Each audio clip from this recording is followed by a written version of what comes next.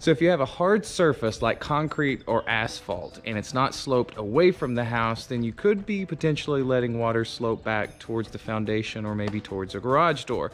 One really good solution if you have that going on is to install a channel drain. It's a surface drain down in the concrete, just like these people have done.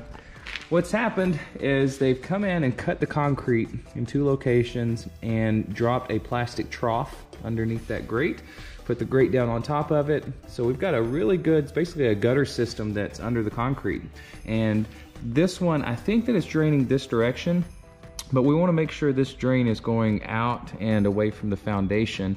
But what this is going to do is any of the water that would flow this direction on the concrete will go down into the drain and then away from the foundation, as opposed to just making its way back into the garage. So channel drains, really good option for poorly sloped hard surfaces.